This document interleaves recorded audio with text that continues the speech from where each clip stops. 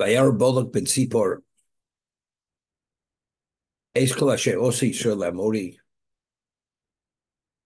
Bolak, the son of Sipor, had seen all that Yisrael had done to the Amori. So Rashi over there cites the Chazal, the Midrash. Omar, Elu Shnei Melochim Shoyinu Betuchim Aleim. These two kings that we relied upon them, Lo Omdu Bifneim, could not stand before the Jewish people. They were both destroyed. Ono Alachas Kam V'Kamo. So they were our protectors. They were not able to stand up against them. So there's no question, the Fichach Vayoger Moav. Therefore, they withdrew, or they constricted.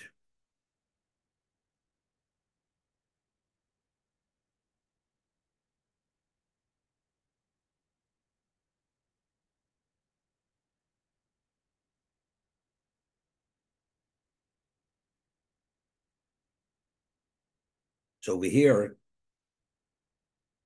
the Balaturim cites its Medrash. Lelakek in Hebrew means to lick, to lap. Bolok, his level of disdain and hate for Klal Yisrael was, he just wanted to lap up that blood. That's how intense his hate for the Jewish people were. Ben Tzipor, She'of aleim kitzipor l'kalom. As a bird suddenly comes, a bird of prey comes upon its victim in a moment. That's the way he wanted to immediately, without hesitation, have them cursed. It's like a person cannot tolerate someone for a moment. Soon enough is being too late. That's Bolak ben Sipor.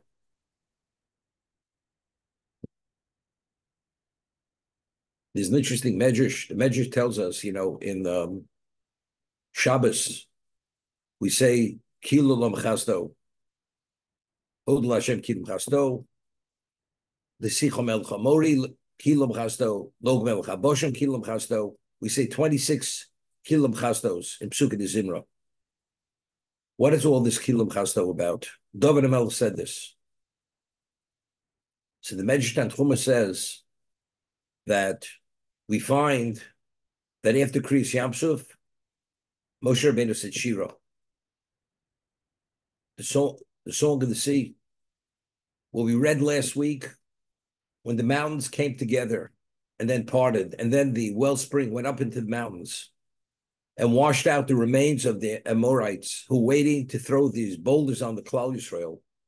They realized the miracle that Hashem had performed for them. They said Shira. It was called Shira Sabe'er, the song of the wellspring of Miriam. After the destruction of Sichon Og, Moshe Rabbeinu did not say Shira. Did not say Shira. Klal Yisrael did not say Shira. It's not held against them, but Shira had to be said. The miracle of what took place when Og and Sichon were destroyed, it should have been quantified, it should have been articulated in song. It was not. So, because Moshe did not say Shira, David HaMelech said Shira. So that we have the Sichom el Chabori Kilam Chazdo, Og mel Chaboshan, forever is Hashem's chesed. This had to be said because since Moshe did not say Shira, David said Shira on behalf of Klal Yisrael.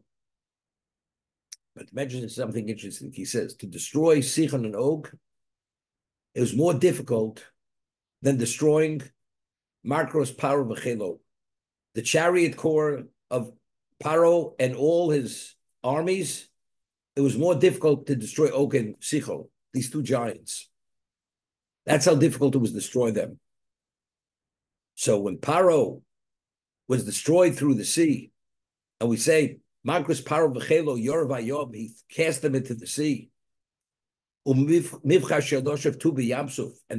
choices of his chariot corps drowned in the Yamsuf. If he said Shira there, he should have said Shira here. Because to be able to take down Og and Sichon, was a greater feat, accomplishment than destroying the Egyptian army and its chariot corps.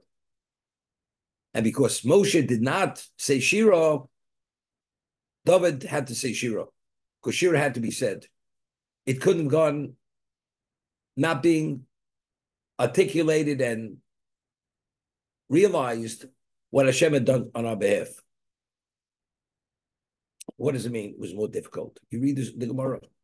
You had two giants, and the Gemara in Brachos tells us, how did he kill Og?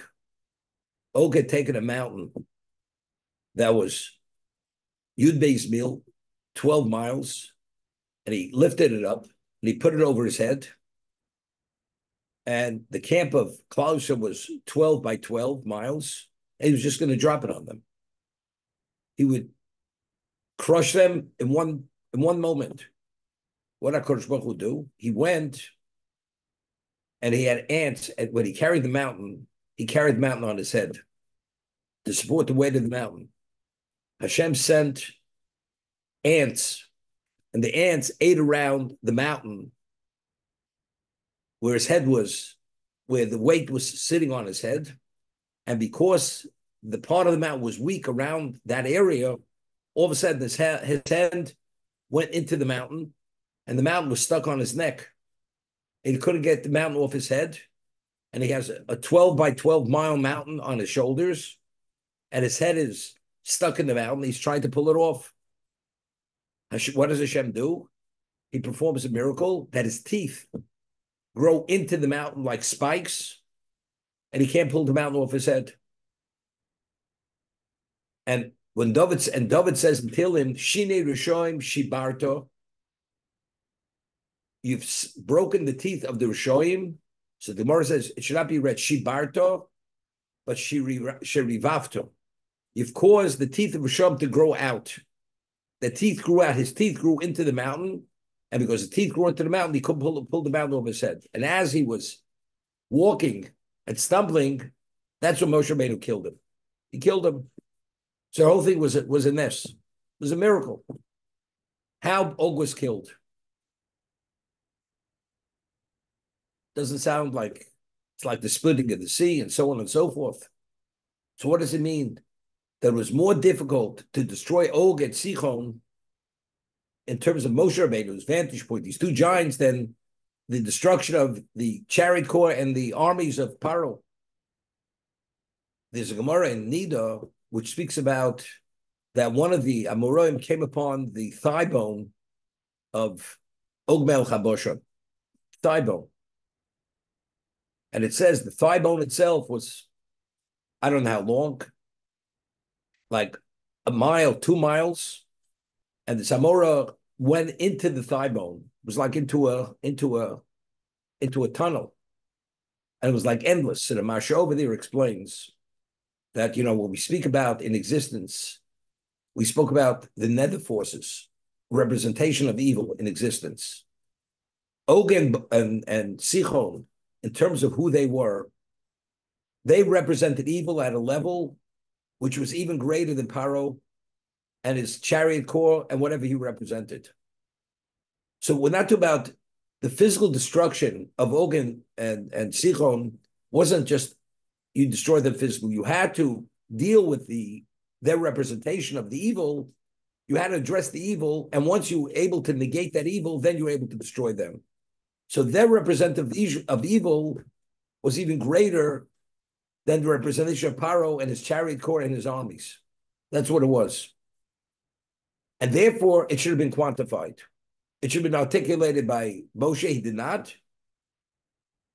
David had to verbalize that. And that's Sichel Melech Mori Kilam Chazdo, Og Melech HaBashan Kilam Chazdo. It's interesting. So, but he said 26. He said 26 Kilam Chazdos. And the Gemara tells why 26. Because the 26 generations until Kabbalah Torah, that day Hashem maintained existence was purely chesed. So to articulate that reality, that existence existed not because of their worthiness, but it was purely chesed Hashem. Therefore, David said 26 Kilam Chasdos.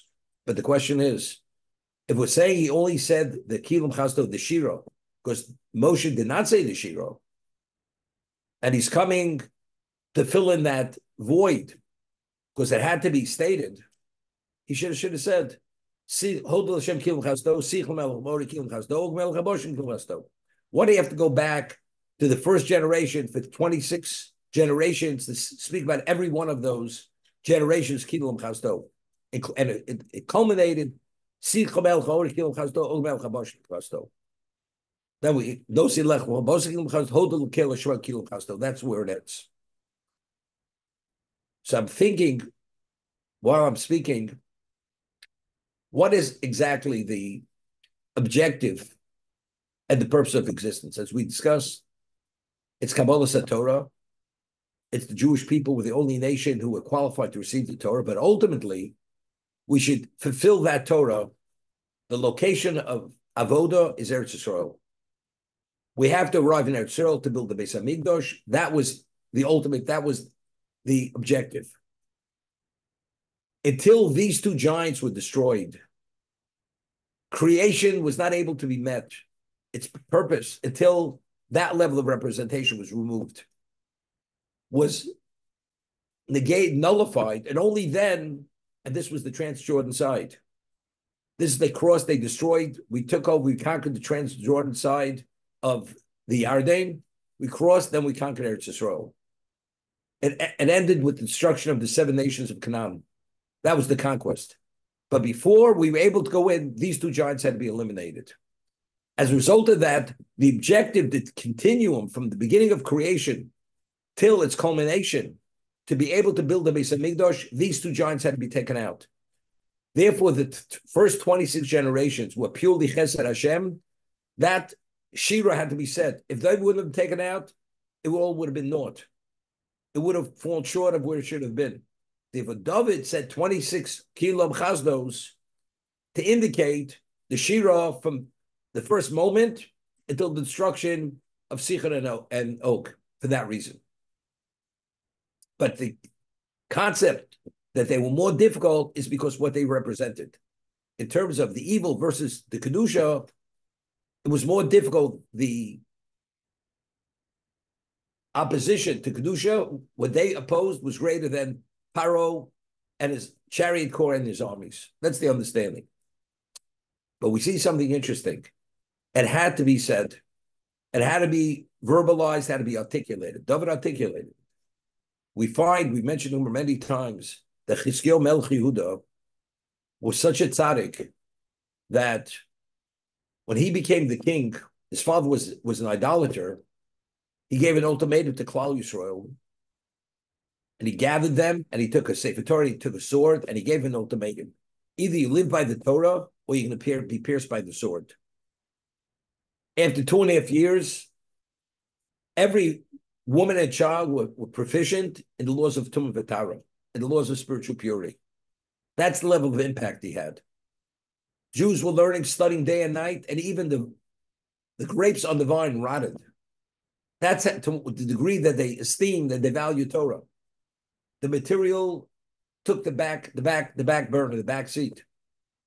And because he was such a tzaddik, Hashem wanted that when Sancheriv, who had conquered the world supreme, when he came to destroy Yerushalayim and the Beis Hamikdash, and he was going to be destroyed, and he was destroyed in one swoop by Gabriel at midnight, that Chizkiyahu should be the Mashiach, and Sancheriv should be Gog and Magog, and this should be the end of time, and the world should reach its level of perfection this moment, and all evil will be expunged from existence. That's what Hashem wanted.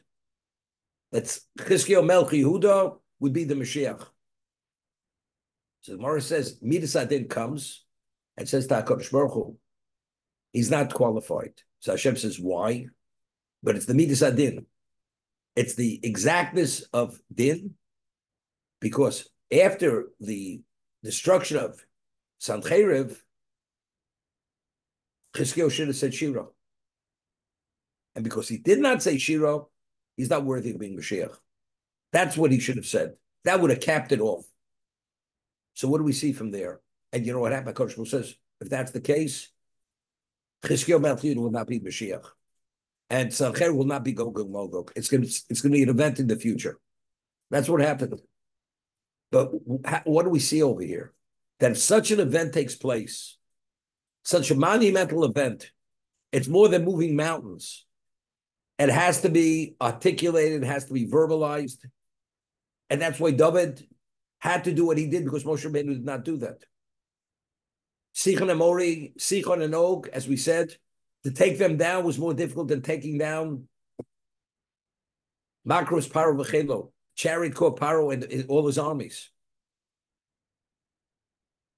So there was a story recently. There was a Rosh Hashiva in Eretz Yisrael. He was 88 years old. His name is Rav Kushelevsky, and he had a child. It was world news. His wife, it was a second marriage. He was married to his first wife 50 years, never had children. Married his second wife. She was a widow. She had 2 children of her own. At the age of 57, he was 88, and he had a little boy. And there was a bris, tremendous simcha. Now, how did this come about? So, when he married his second wife, the one who officiated his wedding, his name is Rav Moshe Sternbach. Moshe Sternbach is from the famous Sternbach family, and it comes originally from Switzerland. He grew up in England, then he came to Eretz Yisrael, and he was mentored by all the Gedolei Torah, all the leading Torah sages at the time. And he's 98 years old, this person. And he gave him a bracha. So he's married. He's 90. He was married to this woman for 7 years. So that means 7 years earlier, he gave a bracha to Rav Kushelevsky that he will have a child, that he should have a child. And he had the child. So after the child was born, he came to thank him. He came to thank him for the bracha because Hashem performed the miracle. That, relatively speaking, it's unheard of. A man this age and a woman that age should be able to have a child. She should conceive from him, and it was a healthy child. So Rabbi Sternbach says to Rav Kushelevsky, I heard it on tape, he says, you're not supposed to come to thank me. When Hashem performs a miracle, the value of a miracle is to give thanks and make it public knowledge that Hashem performed the miracle. That's the value of this. It's not come to me.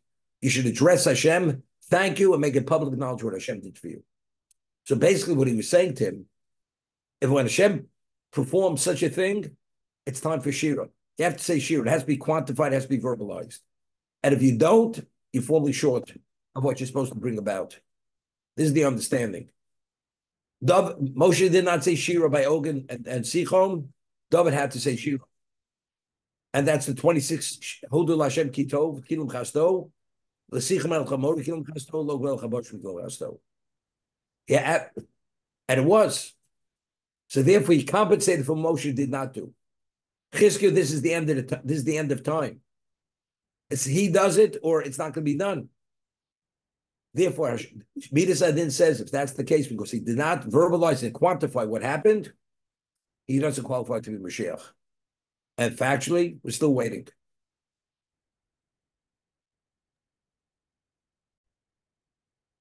Interesting,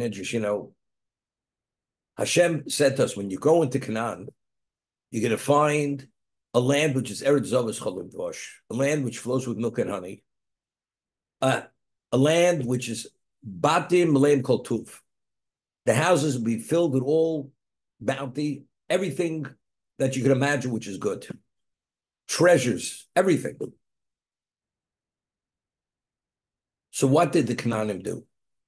When they heard the Jews left Egypt and they're coming, they went and they did scorched earth.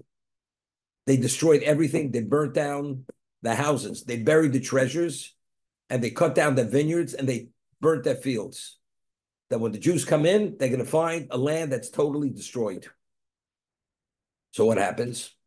Hashem says, look, I promised my children, Eretz Zavos Cholav Dvosh, Batim Leim Kol Tuv. So what I'm going to do is, I'm going to give them a challenge, which I know they're going to fail, which was the Chet HaMeraglim, and they failed. And we were way late for 40 years. What do you think? What do you think went through the minds of the Canaanim? They said we're a bunch of fools. Here we thought they were coming. We destroyed everything, and they're not coming. So we're in a safe place. And maybe they're not coming at all. So they replanted, they rebuilt, and everything was restored to the way it was originally. Now we're ready for real time. Clouds just coming again. This is Vayar Bolog. When Sichon and Og were destroyed, they understood now they're coming. So now they had a question. Should we repeat what we did in the past? Destroy everything again. They said, you know something? We're only going to make that mistake once. We're not going to do it again. Because maybe at the last moment, they may be waylaid again. You know, we'll do whatever we can to fight them, to prevent them from entering. And that's why they commissioned Bolak. Bolak commissioned Bilam. But ultimately, when we came in, we found everything was restored. It was Eretz Avos Chol Vosh. So as much as they were scared out of the wits, it's not simple they're coming in so quickly. Not only that, Bilam being the prophet of the nations, it was known that no slave was able to escape from Egypt. When he was the one who advised Paro, as Jay quotes that Gemara, which he heard, maybe learned in Daf Yomi also, we called it in Daf Yomi, that Bilam was the advisor to Paro to institute the shibut, bondage. And so Paro said, but here we have all these slaves, these Jews, what's going to prevent them from escaping?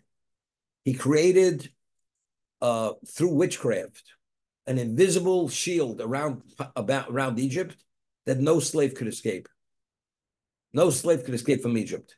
There was this invisible force around it, and you couldn't break through that force. So when Moshe Rabbeinu fled from Egypt, they were shocked. How was he able to flee from Egypt? Bilam put this force. In fact, no other slave was able to. You had millions of Jews. Nobody could escape. We were locked in. It was like literally being in a prison, a fortified prison. Moshe Rabbeinu escaped. At the end of 210 years, not only did one person escape, millions of people left Egypt. And we'll see later, when Bilam wasn't able to curse the Jews, Balak started a mock him. He says, originally he said, not even one Jew could escape. And here, look what we're confronted with. Millions of Jews are at our doorstep. We don't even know what to do. So what are you worth? That's what he said to Bilam. Balak, when he was getting really frustrated, we realized that the 10th hour is coming now, or the 12th hour, and it's now or never.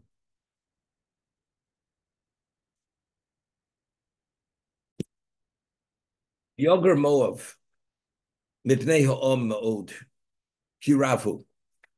So Rashi says, what does the meaning of the word Vayoger? Loshen Mora, Guru Lachem. It's a level of fear which totally consumes the person, that he's paralyzed. He withdraws. He's totally withdrawn. There's a negative commandment that a dayan, a judge, it says, Lo Sugurim B'neish.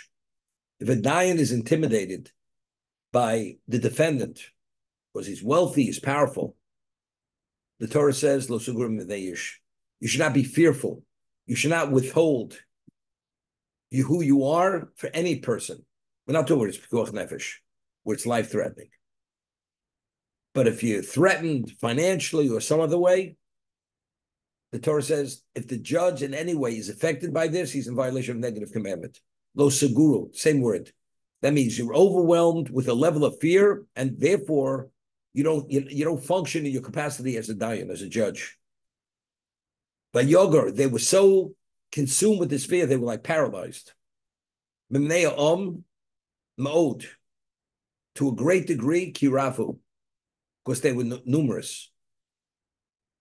But Yoket Smol Bnei Yisrael. Rashi says, Kotsu b'chayei patzti b'chayei v'mikro kotzer. Rashi says in a number of places, where do we find this term, katzti b'chayei? Who said katzti b'chayei? Rivka, when Yaakov fled, when she knew that Esau wanted to kill him, she said to Yitzchak, that you have to, I want him to go to my brother because I don't want him to marry the daughters of Canaan, because Esau's wives they were idolaters. And I'm disgusted with my life. I cannot tolerate it. I mean, she didn't share with Yitzhak who Esau really was. The main objective was he should flee because his life was in danger. We find as much as the Egyptians enslaved the Jews, it says the more they enslaved them, the more they afflicted them, the more they proliferated. That says Vayakutsu, Mitzrayim Bnei Yisrael. They were disgusted. So Rashi says when a person reaches a level that he feels he has no ability to do anything, you just become disgusted. It's a level of frustration which totally consumes the person. Vayakutsu Moav. They didn't know where to turn. There's an expression in Hebrew, kolu kol ha'etzos, that all solutions have come to an end. There's no longer a solution.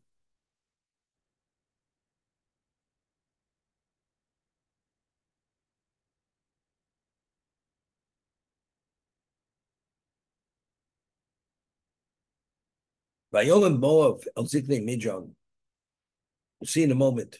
Moav and Midjan were always warring. They're always at war.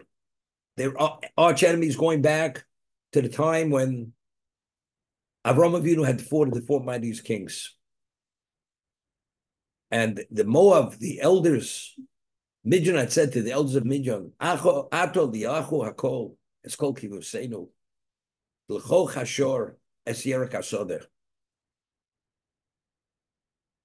This congregation will lap toward will lap up all our area, our region, the way an ox laps the vegetation of a soda, of a field. So Rashi explains, when an ox grazes, not only does he eat the vegetation, due to his saliva, he actually extracts all the nutrients from the ground, then nothing grows there again. After the ox, when an ox grazes, ox is different than a cow. So just as the ox saps every bit of nutrient out of the ground, that's what this people are going to do. They're going to destroy us at a level, there's not going to be a trace of our existence. This is the way what Moab is saying to Ziknei Midjan.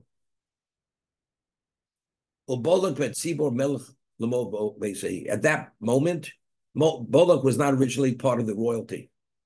He was appointed as the king of Moab because he was the one who was qualified to contend with this issue. Let's see Rashi.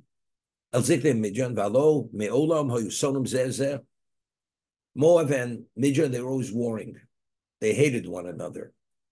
Nemar, Hamakes Midjan b'stei Moab. It's smitten Midjan in the field of Moab. Shbo Midjan al Moab l'milchama. Elami Rosan shel Yisrael also shall be named. But because they were fearful of Klal Yisrael, they made peace. So the Medrash says, what is it analogous to? You know, a person who has flocks, you have a sheepdog. What is the value of a sheepdog? The value of sheepdog is that to keep the sheep together, the flock together. What happens if a wolf approaches the flock? A dog is no match. At first it barks to try to scare off the wolf, but if the wolf approaches the flock, the dog is no match for a wolf. So what happens? You have few shepherds, they have dogs. So the dogs say, you know, there's an expression, they fight like dogs. Ernie, you heard that expression. They fight like dogs. So the dogs are always fighting, but one dog says to the other, you know something? As much as we fight with one another, but if we don't join forces now, the wolf is going to kill both of us. So therefore, we have to join together to deal with the wolf, because there's a chance we're able to kill the wolf. But if we're divided, the wolf will kill each one of us. Therefore, although that's the mashal, that's the allegory. Same thing. Although they were warring, they hated one another. They wanted to destroy one another. They said, unless we come to some level of peace here and join forces, Klal Yisrael is going to destroy both of us individually. So therefore, maybe jointly we'll be able to destroy them, or at least deflect them. El Miyoshel Yisrael, also Shalom Beineim. Omar Mo of Little Eitzim Midjan. Why did they go to Midjan? Kevin Shiro as Yisrael, Notzchem Shlokim and Hagolam. The Jews were victorious, not on the conventional level. Something was supernatural. Omru Manhigam Shalis, Elo Bijin's Gadel. The leader of the Jewish people, where was he mentored? Where did he grow up? Where did he spend most of his years? In Midjan. Nishal Mehem Ma Midosa. What exactly is his secret? How could he be Midosa? How could he be evaluated? Omru Lehem Ein Kocho Elo Befiv. His power lies in his mouth. It has nothing to do with his physical might. It's his mouth. What he says happens. We're going to come upon him and we're going to have a match, somebody of his equal. And that's why what? They went and they commissioned Bilam. Because Bilam, and that's what Balak said to Bilam, what you bless is blessed, and what you curse is cursed. So Bilam, his power lied in his mouth.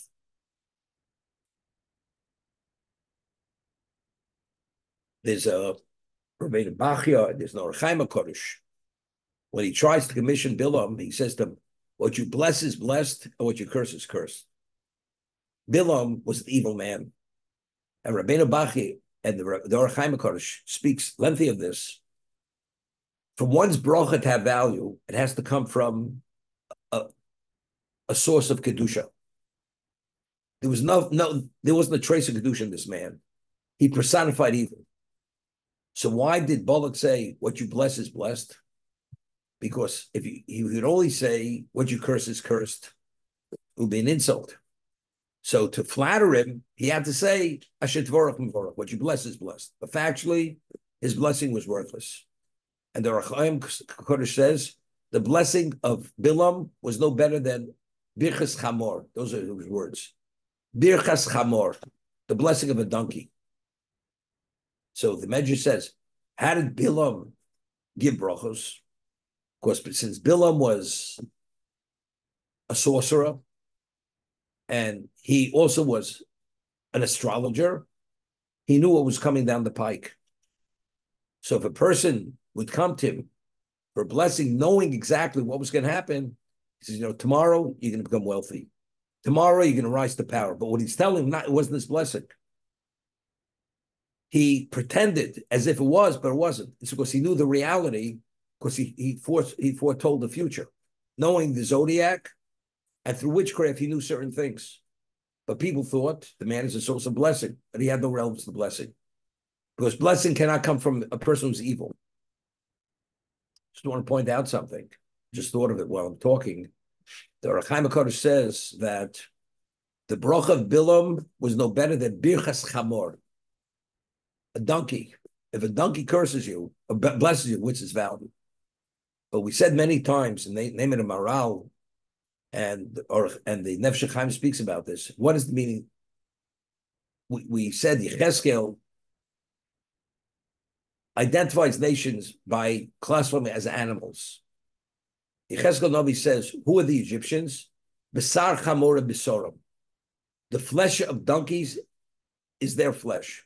The Egyptians like donkeys.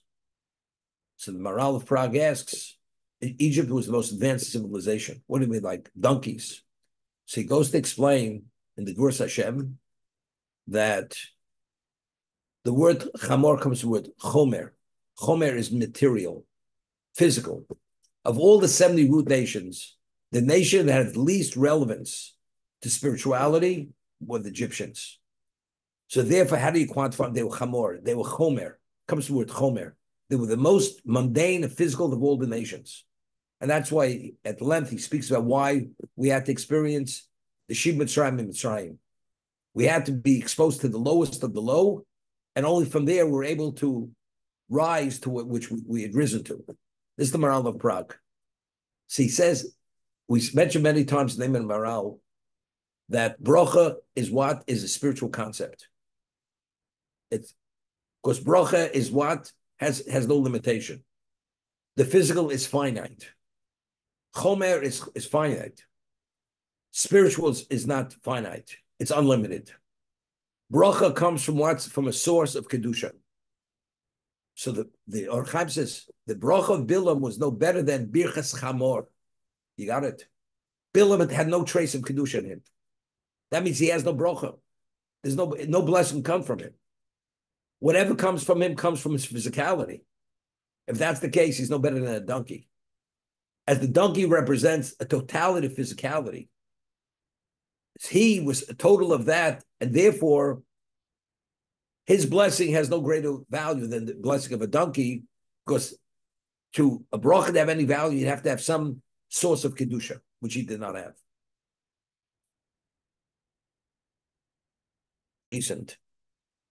Mar says the other Bava Kama that Rav Kahana, he's mentioned many times in Shas. Rav Kahana was a Talmud of Rav. He was the greatest Talmud of Rav. And Rav Kahana was one of the Torah leaders in Bavel.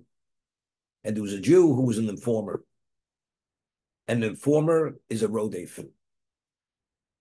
And many Jews, due to his informing to the Persian government, the Persians, they were the ones who controlled Bavel at the time. They were the power.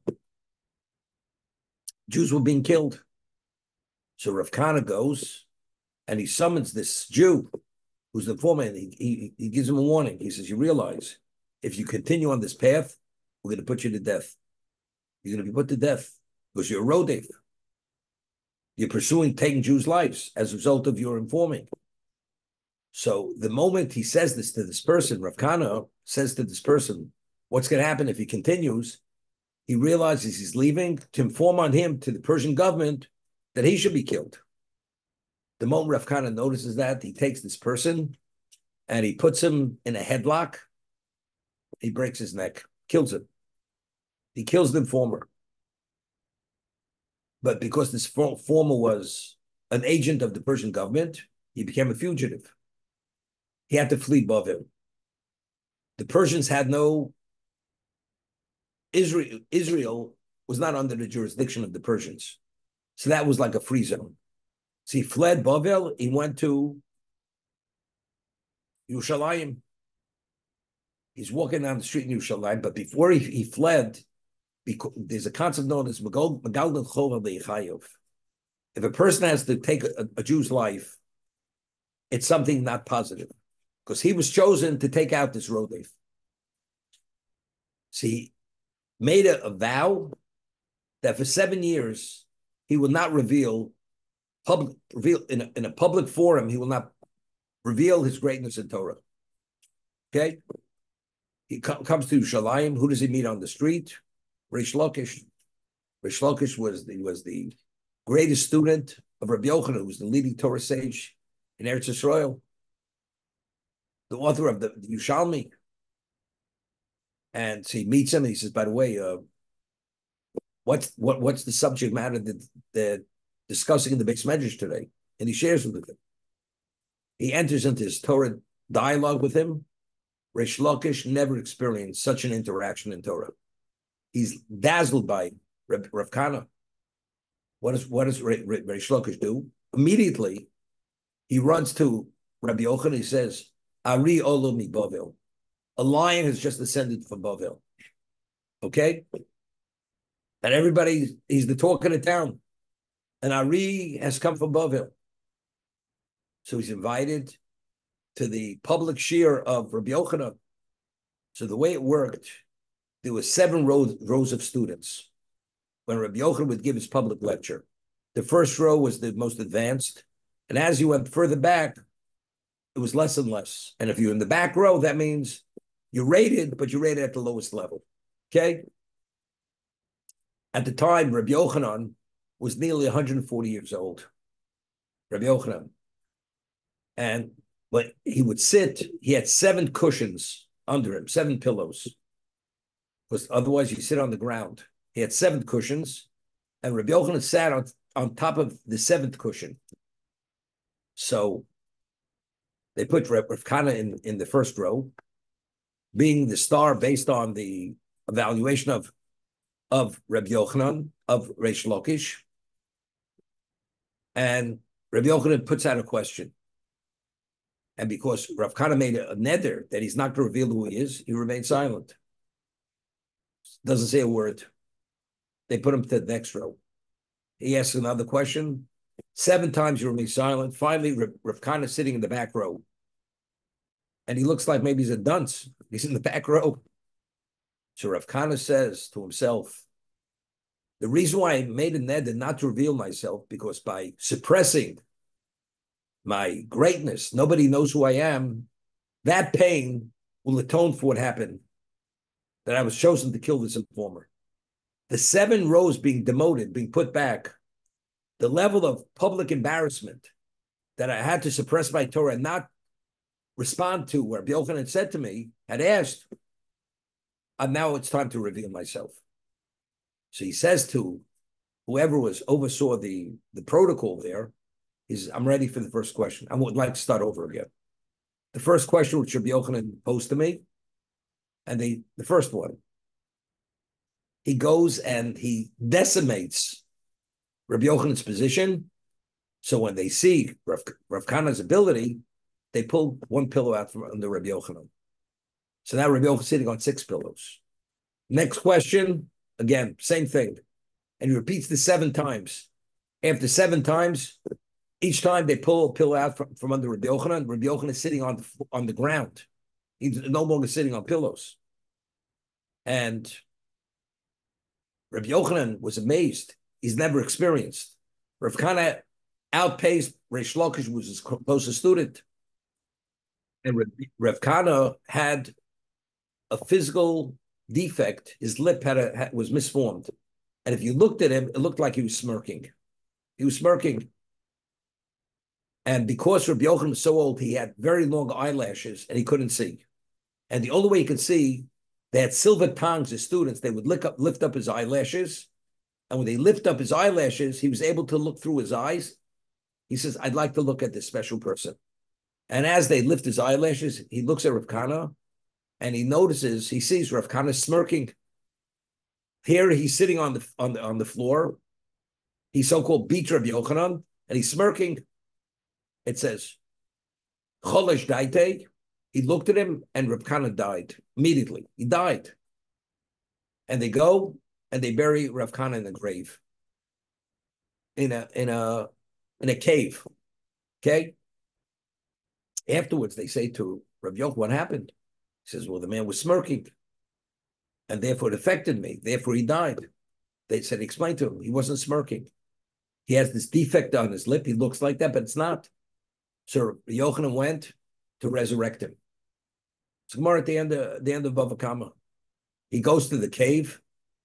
The cave, there's a viper encircling the mouth of the cave. Rabbi Yochanan can't go into the cave. So Rabbi Yochanan says to the viper, allow the Rebbe to come see his student. The viper doesn't move. Allow a colleague come see his colleague. The viper doesn't move. Allow the Talmud, the student, come see his Rebbe. The viper slithers away. He's able to go into the cave, and he resurrects Rabbi Yochanan, Rav Kana. Rav Kana is resurrected. It's back to life. So Rabbeinu Bachi asks a question. It says he looked at him and he died. This is the evil eye. Rabbi Yochanan was pure at a level that we can't fathom his level of purity. You mean Rabbi Yochanan had such an evil eye that as a result of that, that's why Rav Kana died. How's it possible? So he says something profound. He says, Rabbi Yochanan in his life never had a lapse of Torah thought, ever. But when he saw Rav Kana and he believed he was smirking, it affected him and it caused a lapse of Torah thought. So because Rav Kana was the cause of that lapse of Torah thought, therefore Rav Kana deserved to be punished. That's why Rav Kana died. That's it. That's what he says. And that's where he says the point. Ayin hara comes from a source of evil. So Rabbi Yochanan had no relevance to that. How's it possible? The answer is because he was the cause of this lapse of Torah. Therefore, that's the reason why Hashem took Rav Kana's life. Okay, Jay, that's it for today. We're starting the halacha.